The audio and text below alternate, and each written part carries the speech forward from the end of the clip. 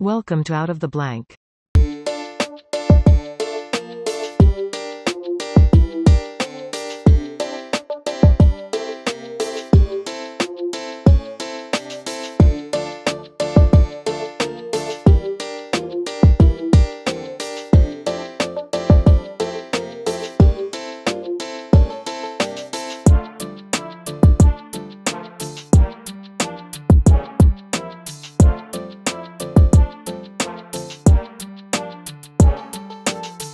Welcome to another episode of Out of the Blank podcast. Me, with Bruce. Bruce, it's a pleasure to be able to speak with you on my show. You are an author of a book that has basically the topic that's consumed my life the past couple of months. But would you please introduce yourself to everyone out there listening?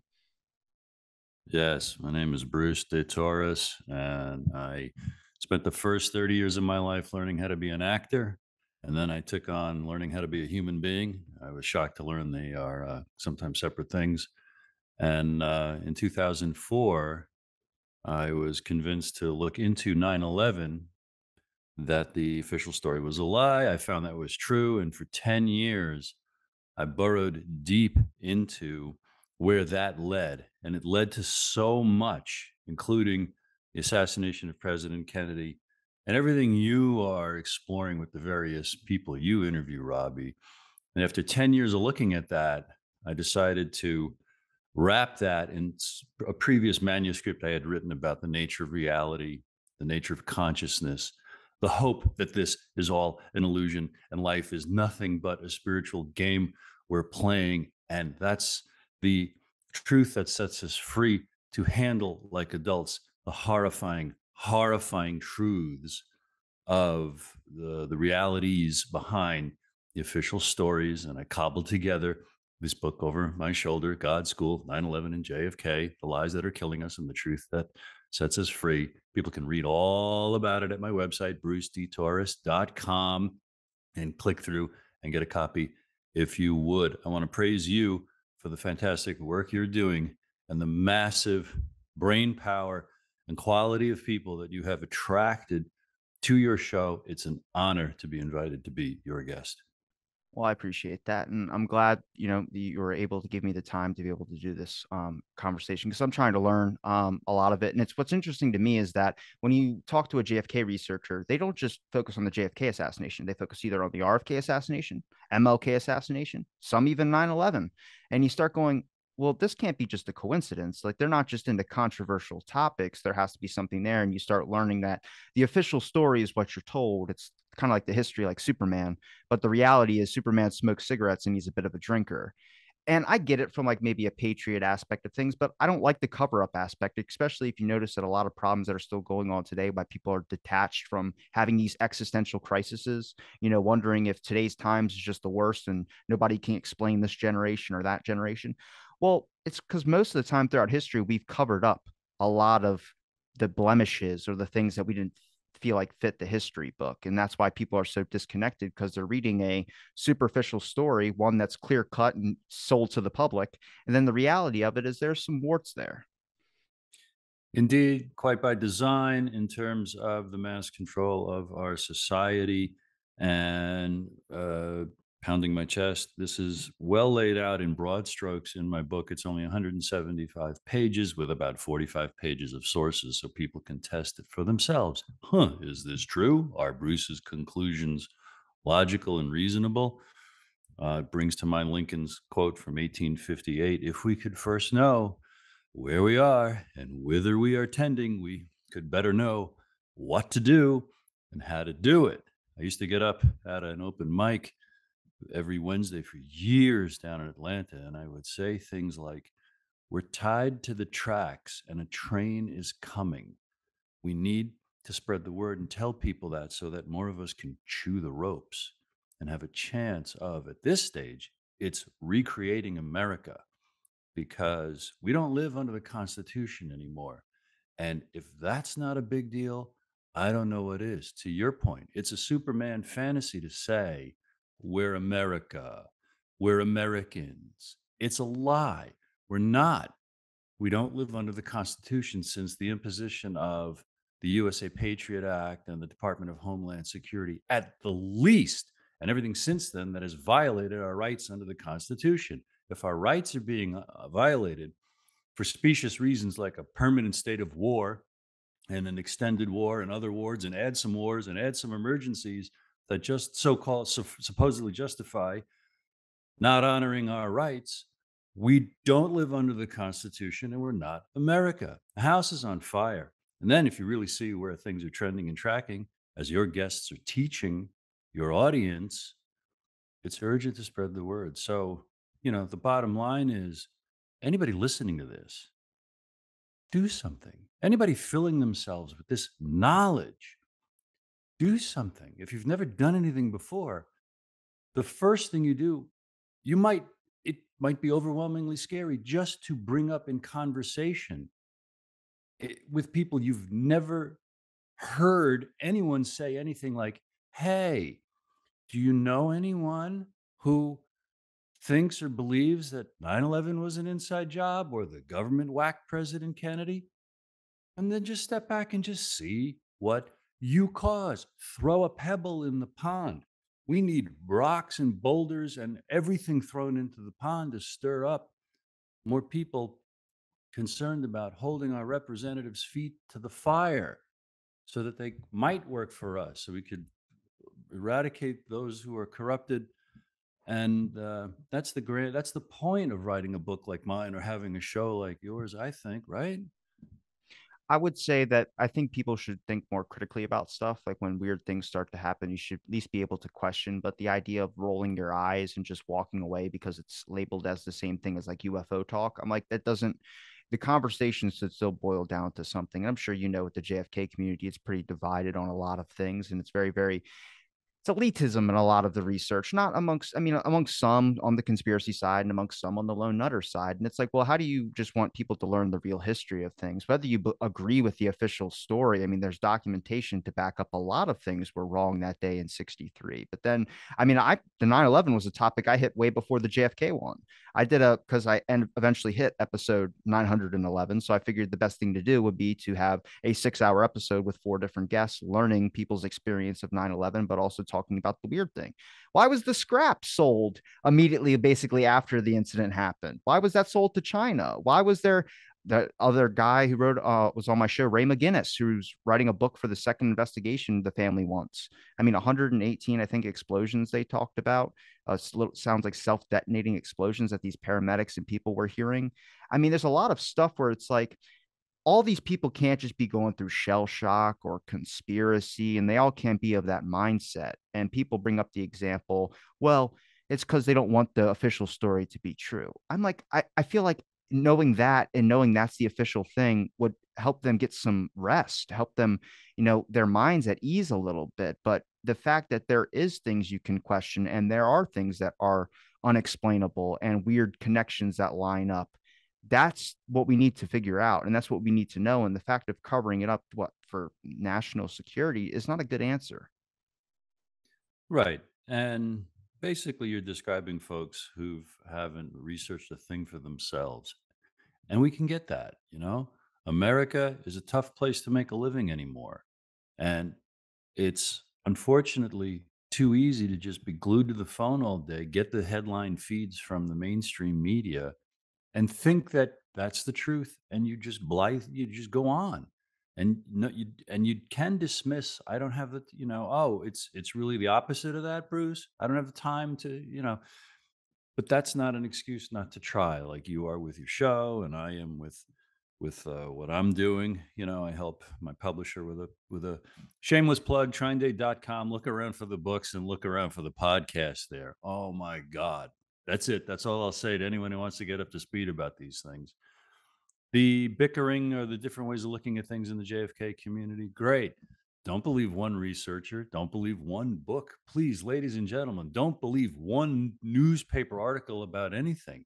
You have to read two or three or four or five or 5,000 like I have. Maybe I'm exaggerating. I don't even know anymore, to get a feel of, because every human being's a prism. You and I can this happens on juries all the time. 12 people see and hear the exact same testimony and evidence, and they go into the deliberation room. That's not what he said. No, that is what he said. So you have to that's why it takes a village to quote, whatever. It takes comparison. A friend says truth is a collaboration. We all bring something to the table. So and as you described, everything about everything in quotes about the 9/11's official story falls apart when you examine it. That's what the great author Jim Marrs said about the Kennedy assassination, JFK. Every place you look at the official story, it's not supported the way we're told it is, and in fact, it completely falls apart. And I love to think of myself as a member of the jury. You got to look at all the evidence and think for yourself. Does it make sense to you? Does it make sense to you? And that's a huge challenge right there, Robbie. Getting Americans to trust their own judgment because 90% of Americans go through public school. And I make the case in my book that school trains us to do one thing: obey. Shut up and do what you're told.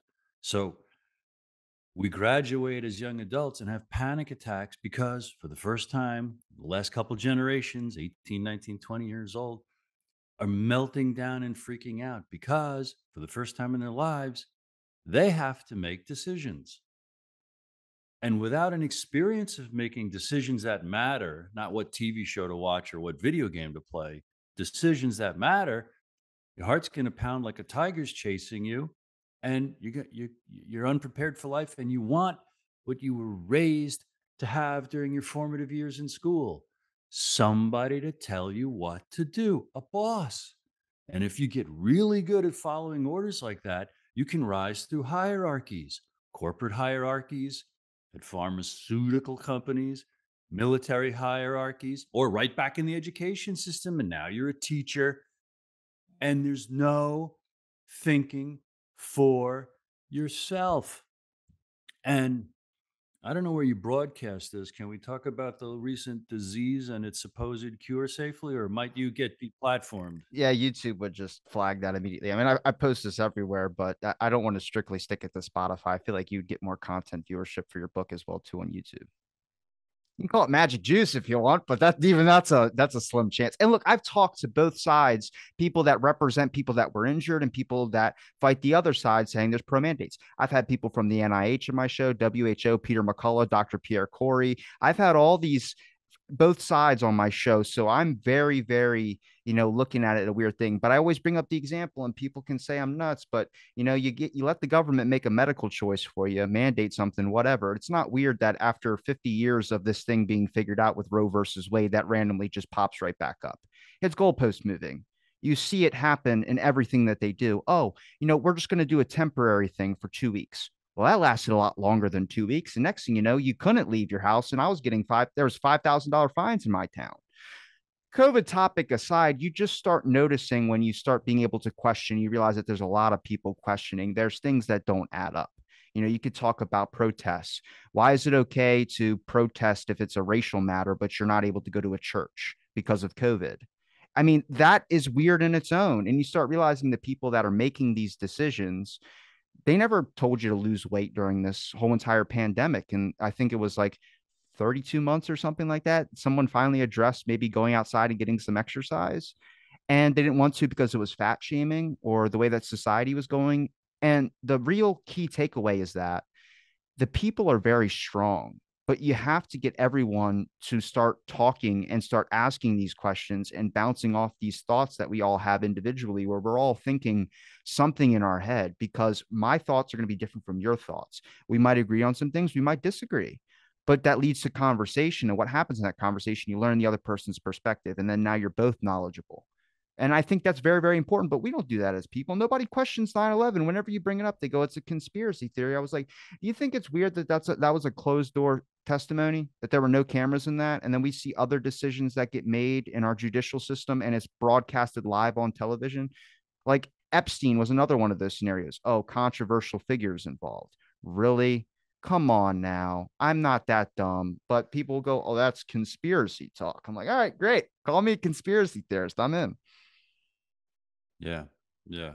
And laying a big, landscape as we are with the things we're saying here, Robbie, the contradictions of logic serves the purpose of those who want to weaken, shrink, and control us.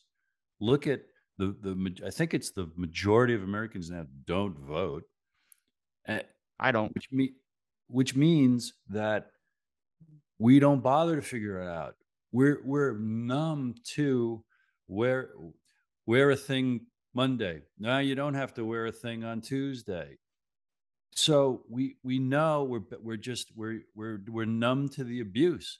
There's no way to figure it out. You just give up. They've done this with dogs, and now they've done it with America for the last 100 years, I believe, with the propaganda and the mind control and the psychological abuse and the trauma-based mind control.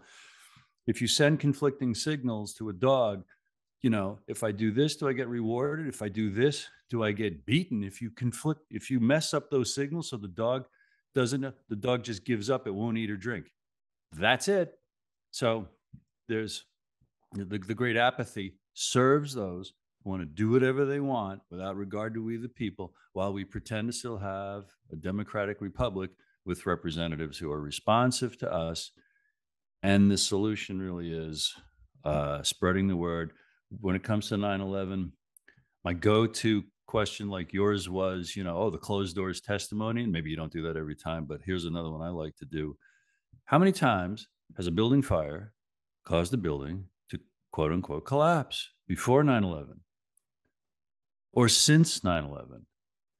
Doesn't happen. And you just tell folks, you just walk, like I've stunned people, strangers in conversation, making small talk. Think about it. Those buildings came down at free fall speed. That means something was taking all the resistance, all the mass on the way down out of the way. They said it was the jet fuel. Wait, like explosives? Like it kind of proves explosives were taking that away. And the answer to jet fuel is doesn't get hot enough. It goes on and on and on. There's a great chapter in my book about 9/11, but that's just to get people's wheels turning. And then, like I said, they can see the contradictions and not care. How do you get people to care? That's a huge psychological thing. And a point I make is to parent ourselves and each other, to mom and dad ourselves and each other. Pretend that you're a loving, caring, wonderful mom and a wonderful dad. And that's how you talk to yourself and talk to others. Moms love and calm and restore. Kids get upset. Every little thing, right? I dropped my toy. Mom's job, and Bruce's opinion is they're there. Everything's all right. Here it is to restore and heal and make okay. Sanctuary, safety, safety, safety, love and comfort. We have to I say we have to talk to ourselves like that and others who are, yeah, but all excitable. And then we get to dad ourselves, which is to empower and encourage. Come on, we got a lot of work to do. We have a lot of things to build. We have a lot of people to see. We have a lot of things to learn. We have a lot of messes to make, a lot of things to clean up, and then come back, wash up, tell everybody what we did and saw and learned, and ask them what they did and saw and learned. And we're all going to learn all night long. And then we're going to go to bed and we're going to dream about doing it all again tomorrow. Come on. Mom is love.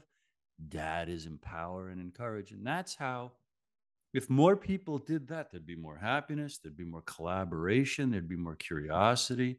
But how else do we instill in people the truth matters and you matter? The truth only matters if you have a sense that you can do something with it and for it.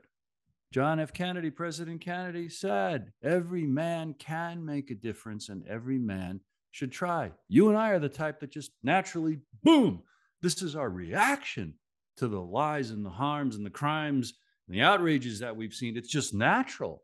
We can't help it. It's an obsession. William Law, who we believe eloquent among all the other researchers, also has said the JFK assassination is this trap. It's just, maybe I'm paraphrasing somebody else. It just sucks you in. We just naturally are outraged like that.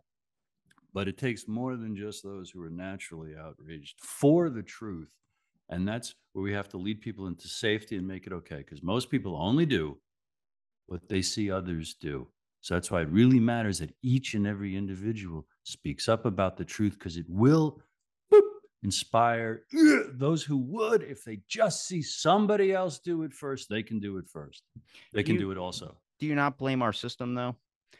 I blame a lot like our legal system. And I know people always talk about, yeah, there's wrongfully imprisoned. I'm not just talking about that. We have it set up like a game where if you're a defendant, if you're a prosecutor, if you're a defendant, if you're a lawyer on whoever's side, your goal is to win, basically. That's how they set it up. You're going to get paid if you win.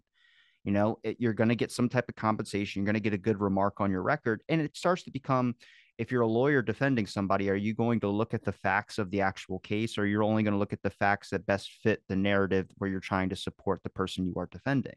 The prosecutor as well, too. You're not going to look at the stuff against you. You're only going to look at the stuff for it. You might look at it to counter it, but it's just how our society set up. Even the debates are a joke. You got two people bickering back and forth and trying to get their best opinions, literally just a popularity contest to see who's going to get voted in to run this country. I mean, one person running the country is a difficult decision. That's got to be enough stress on anybody. But no, whenever you ask someone, who did you vote for? They always either say the left or the right, but nobody ever says, what about the independent? And the answer I usually get to that is they'll never win. Well, if we live in a simulation, why don't you test it and try it out? I don't vote because I don't believe that the president actually has power. I think they can make facial decisions, like maybe raise price of gas or something like that, or maybe change something or pass a bill if they're accepted to do so. But you're looking at the Supreme Court. Let's look at the Supreme Court, for instance.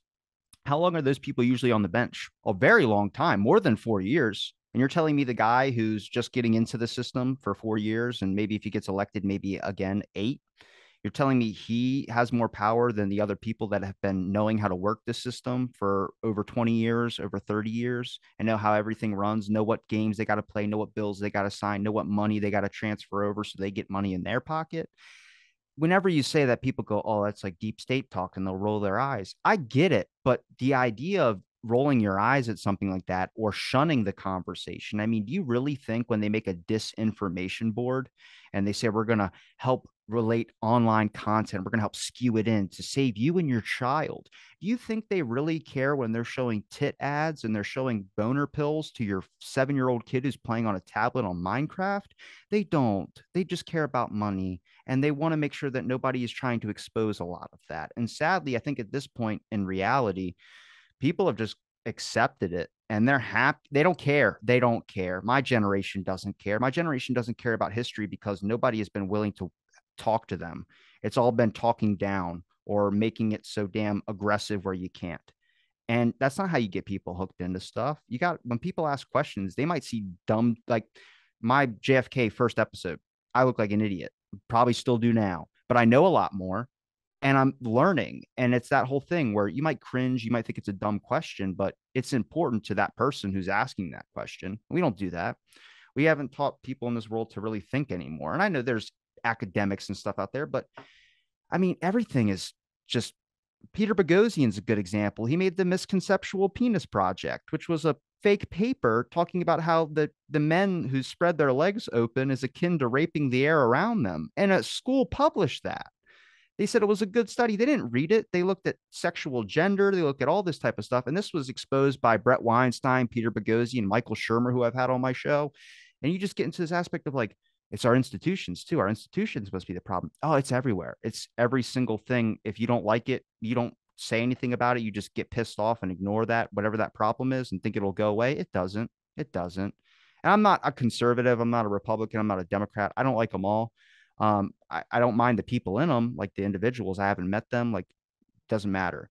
But I don't believe that you're going to look for corruption in your own side if you side with something. If you choose your Republican, you choose your Democrat, you're going to look for it on the other side and not choose it in your own. And I think that's a terrible start.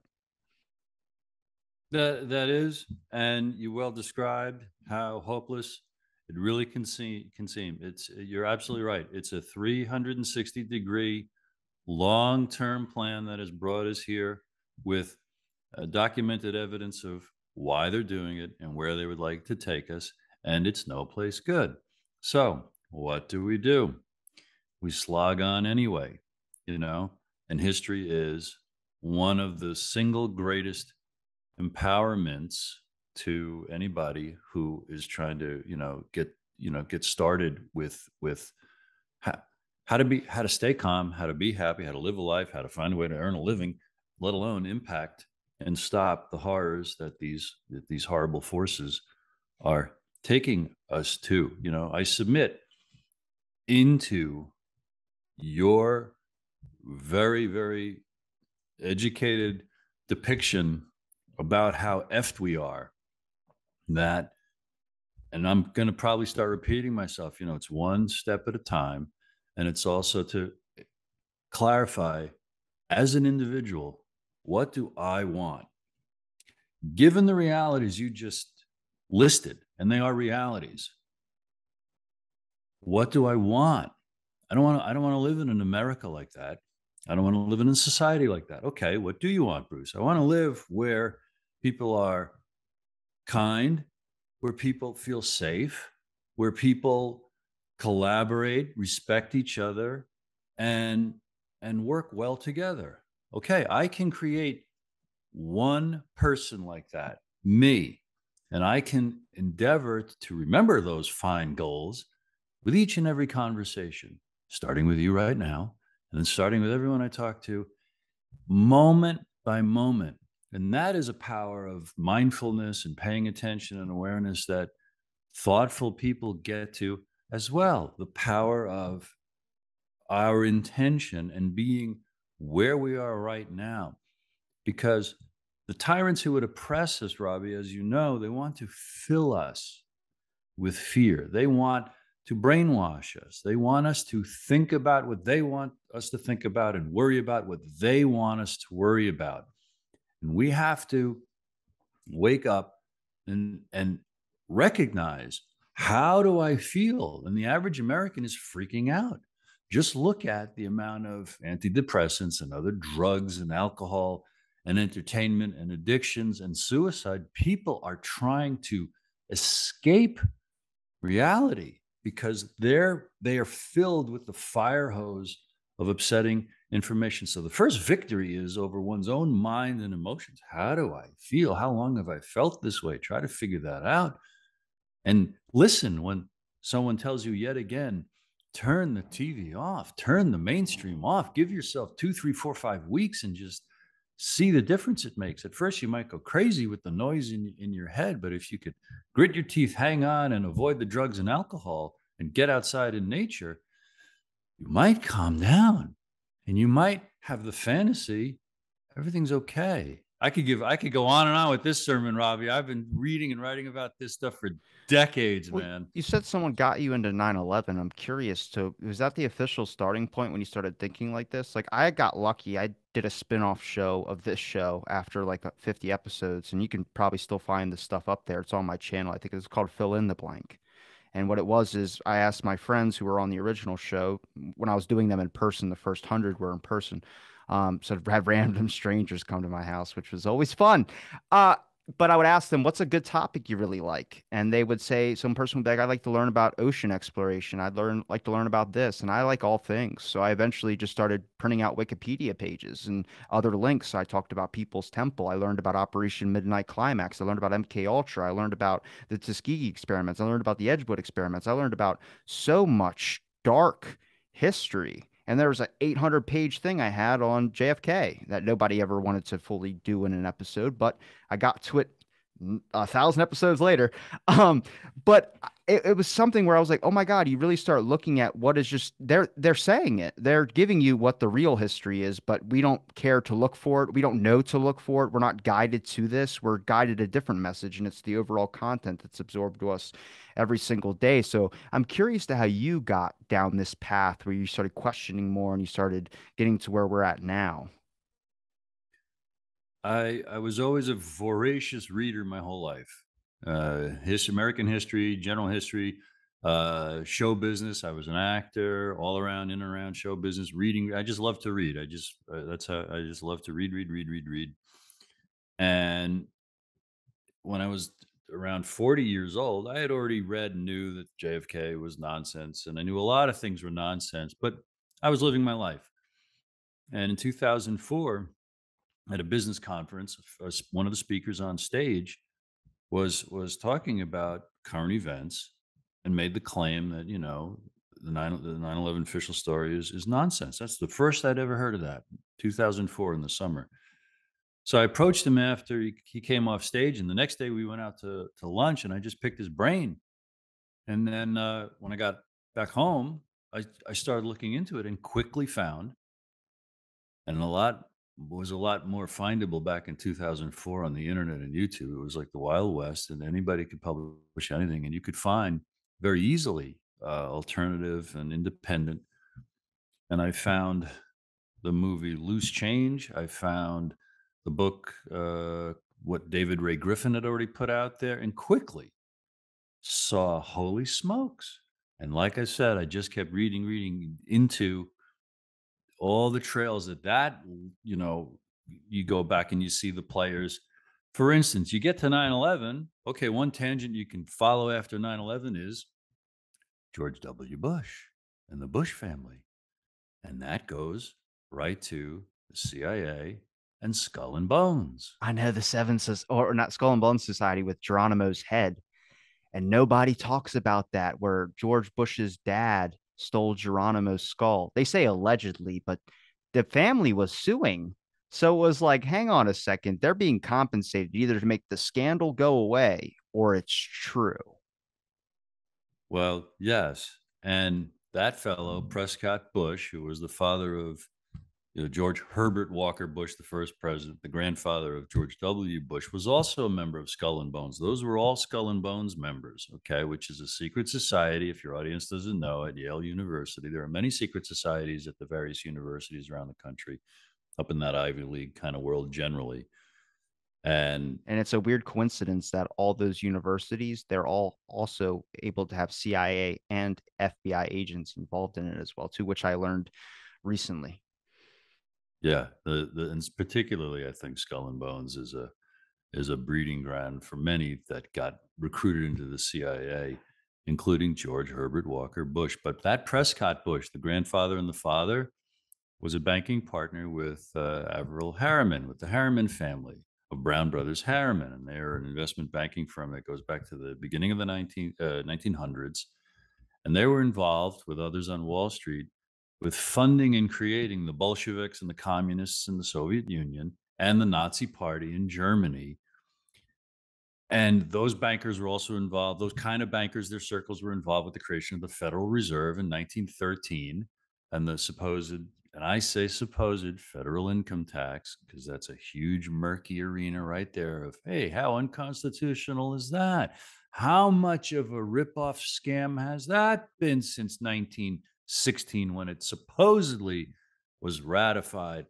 And within a few years, the Supreme Court had ruled that the amendment or the law that created the federal income tax gave Congress no new taxing authority. So that's a whole possible, and many are convinced, scam, because in their wisdom, the founders created a constitution that severely controlled the power to tax because they knew, maybe not in their words, to tax is the power to control and destroy.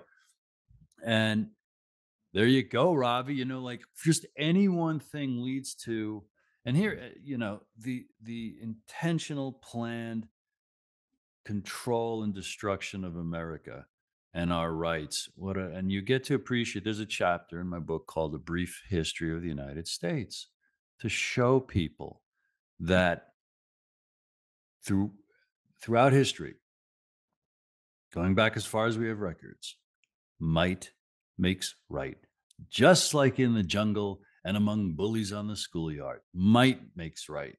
Why do I take your lunch money if I'm bigger and stronger than you? Because I can. And that's what gangs and warlords and then kings and queens always did and always want to do because there are some sick psychos who love power over others. I think it's because they subconsciously hate themselves, but they can't acknowledge that that's subconscious, so they're not aware of their self-hatred. So they have to project and hate somebody else and make a victim out of somebody and torture them the way they would love to torture and die themselves because they hate themselves. To make this point, the founding of the United States of America is this rare and beautiful thing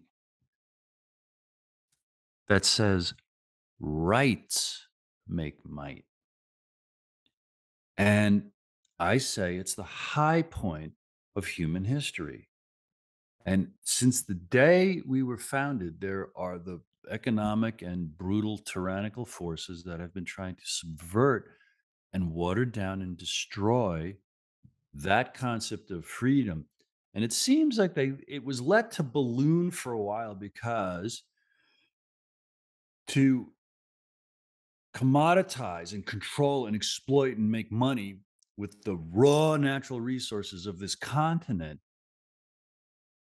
millions and millions of people had to be encouraged to work with the promise of getting ahead. So all those freedoms kind of allowed those to happen. But in about 100 years, by the late 1800s, millionaires had been created who like, okay, and the technology, okay, now we can really start compacting and consolidating and monopolizing and streamlining.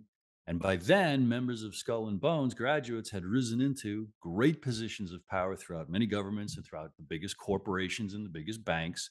And ever since then, till today, they have colluded to constrain those freedoms, control us as employees and consumers. And now they don't even need us as consumers anymore with technology and AI and robotics. And they don't need us as employees anymore with AI and technology and robotics.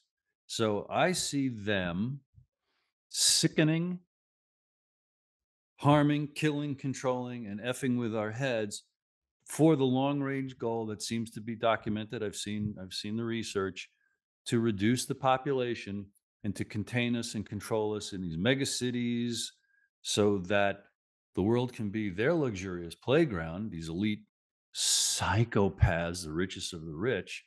And you look at the transhuman agenda and the merging of, humanity with I've had some of technology. the top ones on my show.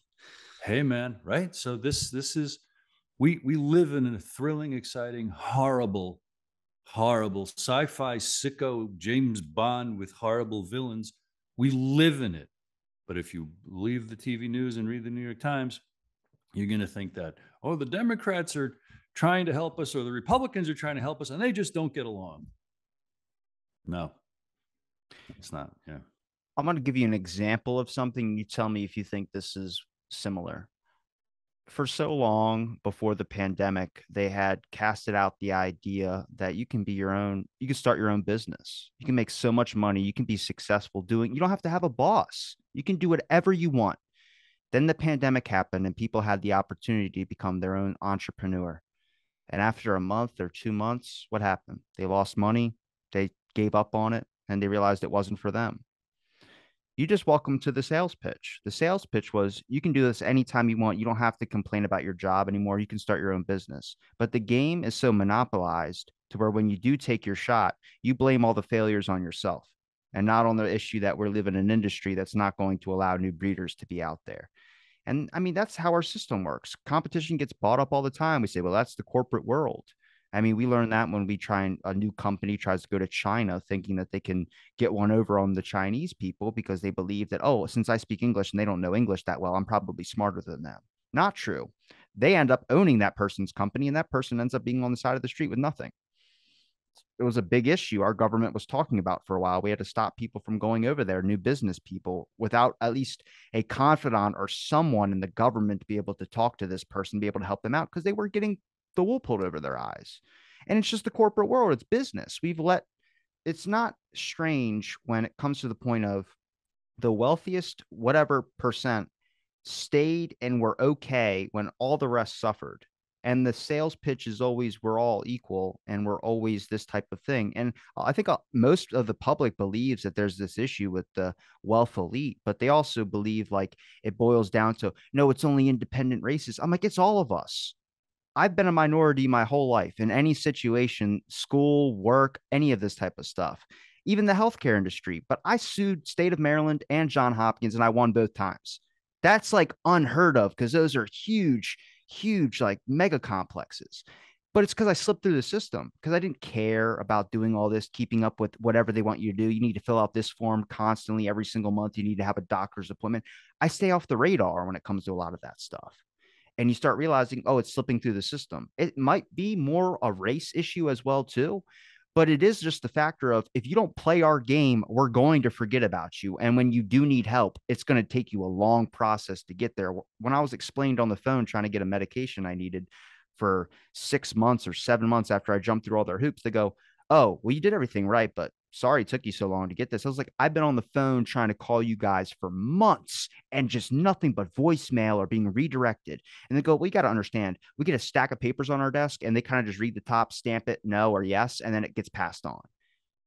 And I'm like, you know how many people like need something where they're dying and they need this medication? You're going to stamp yes or no. And it was like, usually it'll say urgent on the top of it. I'm like, what am I hearing right now? What is happening? And it's like, yeah, you start losing your faith in just a lot of things that you think are going to be there. I know everyone talks about our healthcare system's not the best. And it's like, well, it's like this everywhere. If you aren't connected, you're not getting a seat to the table. The game is set up right now to where the people who are super connected are going to be successful. The people that pitch what the super connected people are pitching are going to be successful. Independent news has always been around, but it's relatively had this new platform to be able to do so. And even then, I don't know how long that's going to last. You've just set the table with tons of insight and experience and urgent matters. First of all, entrepreneurship. This is why history is important to push onto people, because when we see how Americans, for example, functioned under freedom for our first 100 years of existence, one could get very inspired or outraged because we're living so far below par. We are so screwed the way you just described with your example of there are these giant companies that provide things and we're at their mercy. Um, and so to see a scenario from the 1800s of regular people being able to study, learn, try everything they wanted until they kind of found their niche is thrilling. Um, it's because it shows this is what a free human is capable of, or that's what humans did when they were free. Not everybody was free, obviously, in the 1800s, but those who were uh, inspire those who aren't. Like, I want freedom because look how robust, look how exciting, look how much they've accomplished by the time they're 15 years old. Literally, there were a few officers in the Civil War on both sides of the battle who were 12 and 14 years old. Why? Because, well, they were the most competent. When you're not trapped in school, we rise to competence at different rates. That's one of another reasons. That's another reason school sucks. It's inhuman. It's a crime against humanity. And in the late 1800s, the Supreme Court started, or all the courts, or the Supreme Court started ruling because of the argument of a member of Skull and Bones, who was, I believe, a member of the Supreme Court, to honor the rights of corporations as if they were human beings. Well, that stinks. And because they've now got separations of liability and things like that, they have done, you could extrapolate all the crappy service you just described is because case after case after case has allowed uh, that kind of momentum, and the corruption of the judges and the lawyers with from money with the owners of the banks and corporations to rule in their favor. And again, it comes down to, and it's not the only answer, Robbie, but for you and I and for Americans, it's a great start to grab the Constitution and the Bill of Rights as the first tool to use, the first handle, the first foundation to stand on and to start to work with, and look at what was written then and look what was said in the first 50 years as rulings came down about, like, no, this protects the people, no, the company can do this and the other thing. And you see this really robust debate about, no, look what the states can do and what the federal government can't touch, because of the way it was intended and the way that it was set up. Was it perfect? No. Can anything humans make be perfect? No. Can anything humans make cover every possible case that might emerge? No. That's why it takes as many Americans and human beings as possible to be as educated as possible, to be as experienced as possible so they can trust their own judgment and participate in the things of their own life, the laws that regulate your own business, to be able to robustly pull and tug and participate in the outcomes that affect a person. It sounds like fantasy land. It sounds like utopia now compared to how horrible things are right now. Your description of trying to get help on a customer service line is typical of the worst of the horrible conditions that we live in right now. The That was customer service is John. amazing. It's amazingly horrible. That was John Hopkins' medical line. Think about that. Quote unquote. Well, right. So it's propaganda. It's an old belief. It's nonsense. It's Superman to think like these are the highest quality institutions. Your story shows how they really treat people. And that's it seems to come down. I feel like I'm repeating myself, not because of anything you've led us to, but just um uh you know the that as hopeless as it seems, what are we going to do about it? What do we want? And to just keep leaning into that, you know um I saw a thing recently that says we're all climbing a mountain. Some of us laugh and sing and admire the view. Some of us hate and complain every step. It doesn't matter. We all have to climb the mountain, and to do it with as much understanding and forgiveness, because the way you described your frustration, and it's completely understandable. You could see the burning in the heart, and you could see why some people either check out or go postal, you know, and um, I encourage folks as a great solution, and this is worth throwing in, even though it hasn't really been touched in this conversation, to develop a spiritual imagination, because I think that is a huge part of reality, a reality that we have to acknowledge and can leverage to our advantage. Spend some time in nature and reflect on everything that ever happened to you and look for the coincidences. Look for the surprises. Look for the things like, that was really miraculous the way that showed up just in time to pull my chestnuts out of the fire. And work hard, give it a try, weeks or months. Is there a spiritual presence? Does love conquer everything? This, that, and the other thing. Because I'm here to tell you, countless very, very smart people through the ages have written poems and told stories and reflections and meditations to reveal that to us, that our thoughts do become things, that we do have a collaborator that rewards our confidence and our kindness. So I put that on the table as a great empowerment, that the evil oppressors don't want us to recognize, talk about, or rely on. How do we take the stigma out of saying that? Whenever this type of conversation happens, there's people right now listening like, oh my God, they think these all people are nuts, whatever they're talking about. But I'm like, but if you just lay it out like strategically, like like I try and leave all the politics at the door, and people say, well, you got to worry about politics. I had a conversation with a transhumanist who told me, you don't care about abortion rights, you don't care about this. I'm like, how does that link into transhumanism? Like, that's because it's all the right that's doing it and taking all these away. I'm like, no, it's going to be both sides. You got to understand the way that things go. It's not right or left. And when you use those labels, whoever sides with that political party is going to tune out. And now the conversation is going to be limited to whichever side isn't being involved in that stigmatized word or any of that sense. So let's boil it down to smart, logical factors. There are things you can question in this world. I mean, let's take it to a JFK thing. Marina Oswald stating when she changed her opinion in like 94, 97, when she said, I didn't know the government or the American government was like mine or was like this. Well, she's talking about her home country of Russia, where they do these types of things. Now let's expand upon that.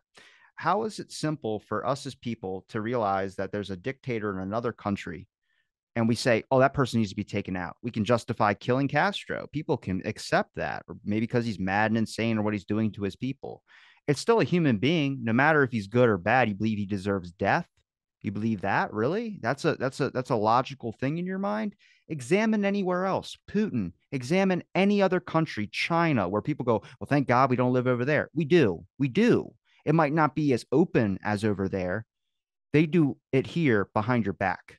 At any point, you can lose everything and they don't care. They've locked people away. They'll do anything like that. And that can happen. And it happens everywhere. And people are more happy to say, oh, that will never happen here. That's not like over here. They have different strategies of doing so. People get what they want and they will in the end if you let them. And it's not talking about rising up against your government, it's just questioning more things. I mean, I'll take it again to a more modern example, but Epstein, dude suicides himself. And I know people are rolling their eyes right now, like, oh God, he's talking about Epstein. The man was able to leave jail 6 days out of the week on work release and be gone for most of the day. He only had to be at jail basically to sleep. He was only there on Sunday. The whole day, basically, he couldn't leave. He was in an isolated part of the prison. They said the cameras didn't work. You're telling me a man killed himself when he had that much freedom where he could literally do what anything he want. He had TV, he can do whatever the hell he wanted.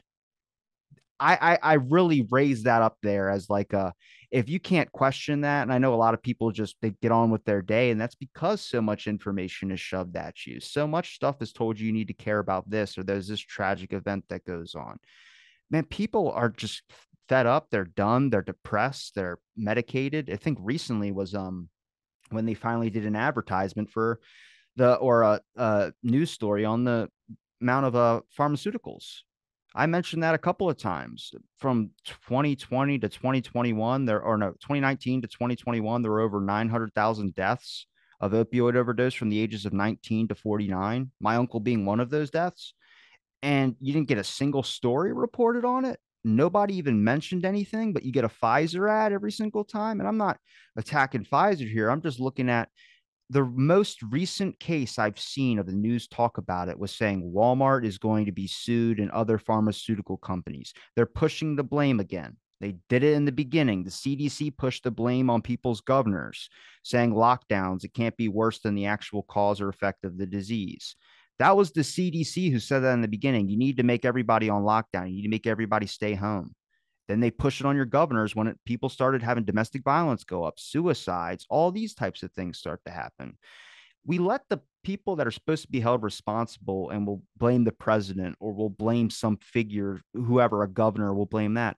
Blame the real things that are constantly there, no matter if it's a different term or it's a different election. The system that's set in place. If you don't question the system, and people can say the system sucks and have their examples to do so, but I don't know, these types of talks. It's like, how do you get the stigma out of the things we say? Because anybody can just roll their eyes and be like, oh, I don't want to be on a conspiracy. I'm not a conspiracy show, but there's reasonable arguments to be had on a lot of these things. And nobody wants to have the discussion about it. And I think that's so stupid. Yeah. And you're searching for what other people know in order to build your own knowledge base and to try to, see what's probably true.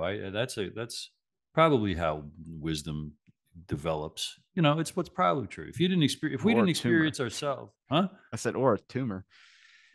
Well, you're developing something. So hopefully, I say it's not a tumor. um, it's you know it takes lots of these conversations, and especially I repeat, we've got to remember, we're for the most part, you and I are talking to and about Americans, and 90% of Americans have gone through public school, and taking the bell curve as a model, like in a statistical graph of how do people perform. Most people perform kind of in the middle of excellence, and here there's kind of like, low excellence, and then, most people perform like moderately well here, and then down here are the real experts who zoom ahead. So that's the bell curve model of performance. And I submit at my old age that most people love to and automatically do what everybody else does, so, and school trains us to survive in cutthroat competition, in a hierarchy, okay, for employment in a hierarchy. And they want us to think, I'm better than you, I'm worse than you, so that I can abuse you and take abuse from the people above me so I can rise in the hierarchy, right? You think of rising the corporate ladder or rising through the military, okay?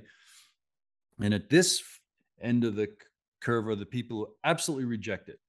They'll either do drugs, kill themselves, tattoo themselves up, and just change their hair color and just, even become homeless in order to not compete in that insane anti-human way, because that's got nothing to do with living in nature. It's got nothing to do with being raised by an extended family or village that loves you, that respects you and wants you to be a full functioning adult who can do things on your own, right? That hierarchy is inhuman. It's for robots, slaves, and soldiers. That's what a hierarchy is for. It's inhuman.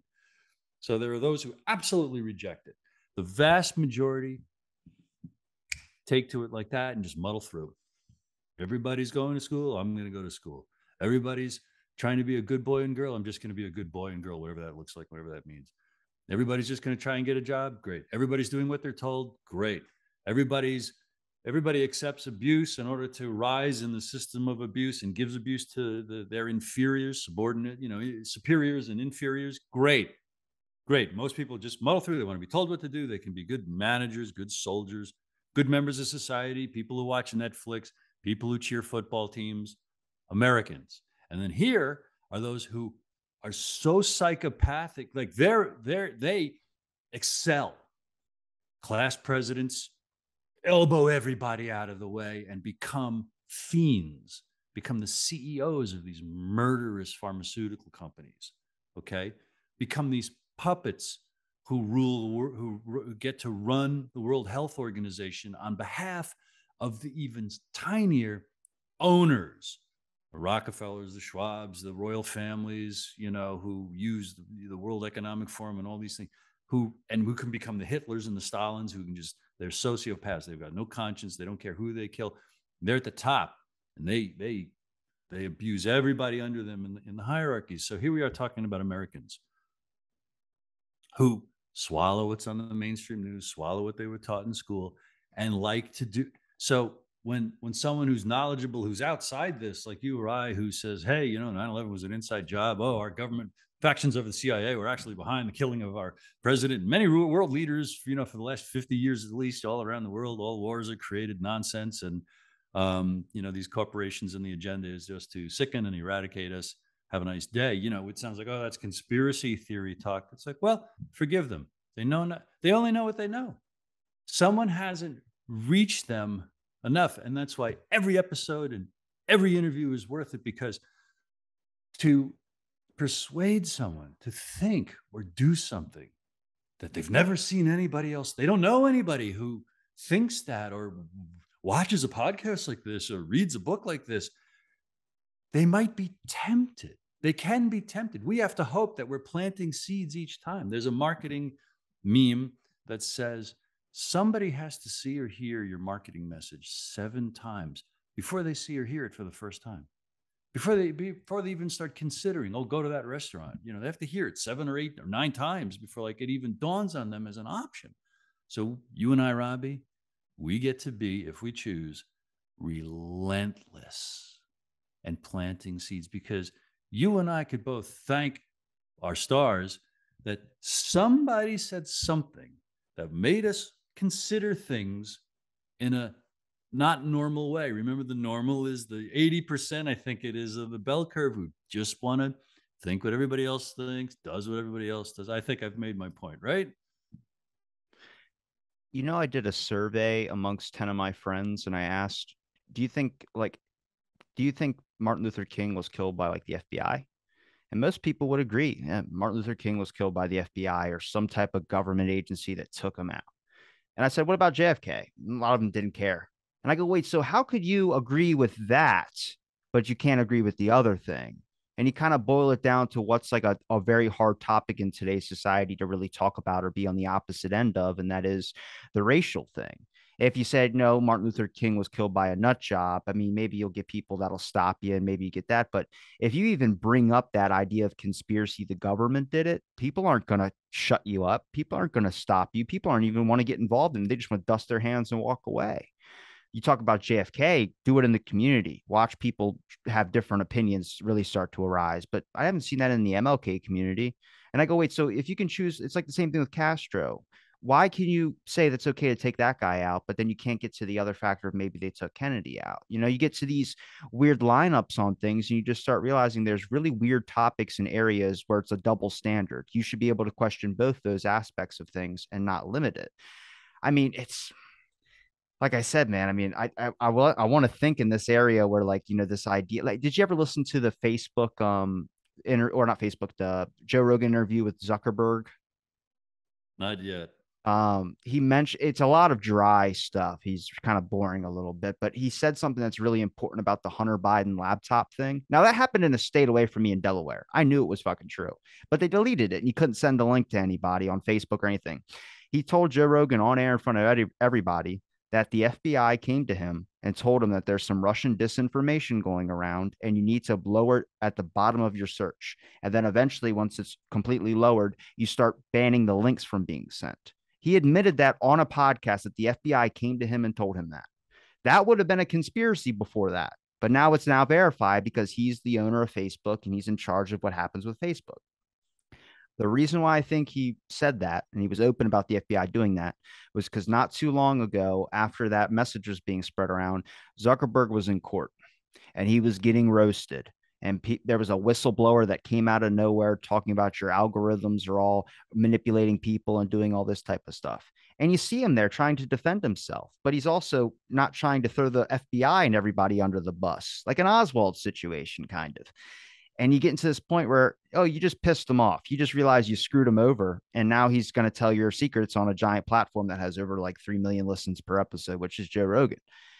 I mean, like Joe Rogan or not, that is a very crucial interview that just happened with that guy. And that was some very important messaging where you start realizing that the big corporations, the big tech, everybody knows they're working with the media, they're working with the government. It's all influence because the main Google, all these things, do you really think when they say they're going to ban search results because they care about the safety of you and your child, do you think they really care compared to the billions of dollars they're probably getting? No, they don't. They're just doing what's being told. It's not their fault. I mean, if I was a business and I was so disconnected from the world, would I do the same thing? And you just realize it's not necessarily about caring about people anymore. It's about making your own life better and keeping your life better and doing as you're told. And then now you're in the mindset of the big tech people. Well, how do we get that personal experience back? How do we create the world to a point where it's more personal? It's not so much business. You got people that don't care. You got people that are outside on the bell curve that are committing suicide or hating life. Most of them are the creatives, the writers, the authors, the comedians, the actors, the every single person that's trying to do something that's not a normal 9 to 5 job.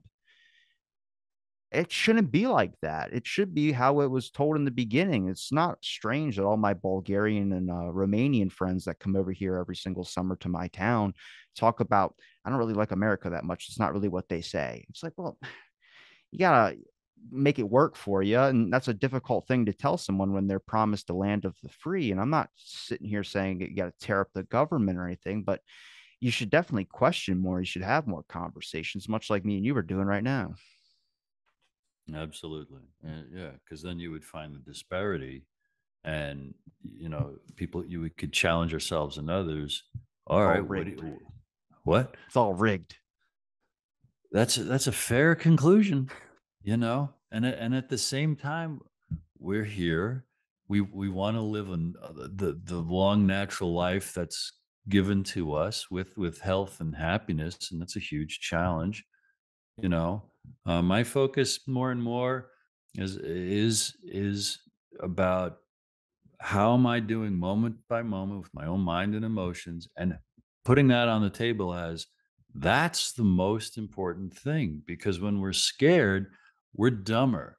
That's proven by many studies, and it's also by human experience. Like, you get scared, you don't think of everything that you could or should that's possible because we're scared. And you look at the effort to keep us scared, it's to keep us dumb. And the salvation is, what do you feel and why? How would you like to feel? And I recommend this as a true solution. It's everyone, in my opinion, should the guts it takes to say you should do this, but I'm saying it anyway. People would get a lot of people get a lot out of this book called The Artist's Way. Uh, A spiritual way to unleash your creativity by Julia, I believe, Cameron, Cameron. Came out about 30 years ago, big bestseller.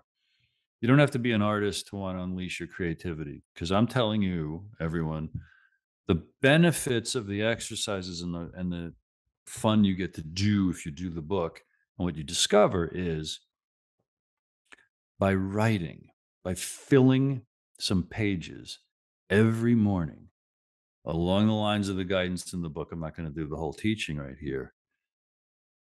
You will probably, like most people who've talked about it, be delighted by what eventually comes out. It might be boring and laborious at first, it often is.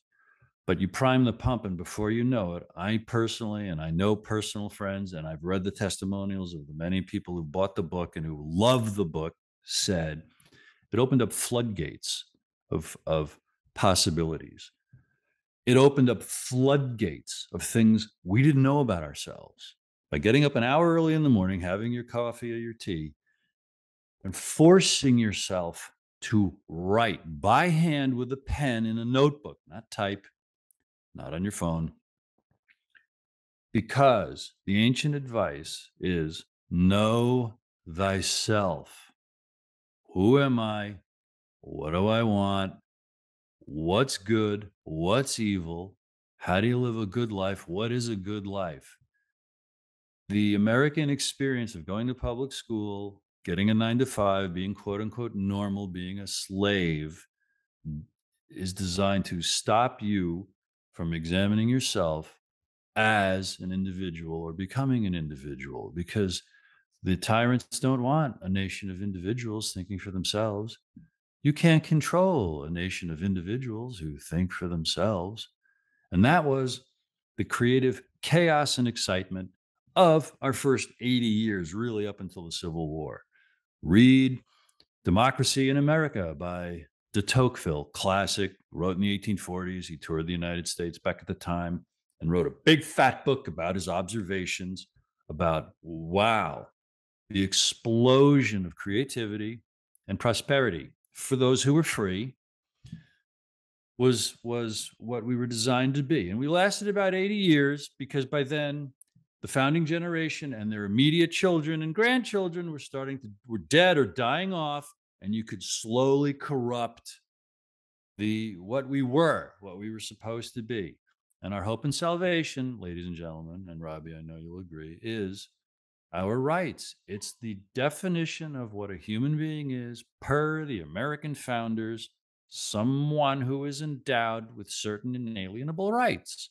Among these are life, liberty, and the pursuit of happiness, and that we can create governments that honor and protect those rights. And when a government stops doing that, it is our duty to do something about it. And if we would only somehow force our representatives at every level, local, county, state, and federal, to work for us with honesty and transparency, it could still work.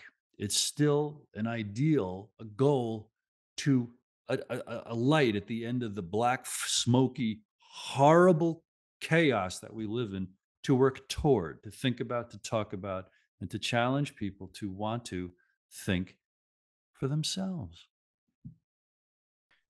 Bruce, I just got one question for you, and I know we haven't even really talked about your book a whole lot, and I'm sorry for that, but I've enjoyed the conversation a lot. And I think it probably answers itself throughout this episode. But were you nervous about writing your book like this? I mean, are you just so empowered by kind of just trying to get this information out there? I mean, we both obviously think on the same level. I'm sure you've seen Vincent Salandria speak about things before in interviews, and people go, he's a little bit out there. I'm like, well, you're not on his level.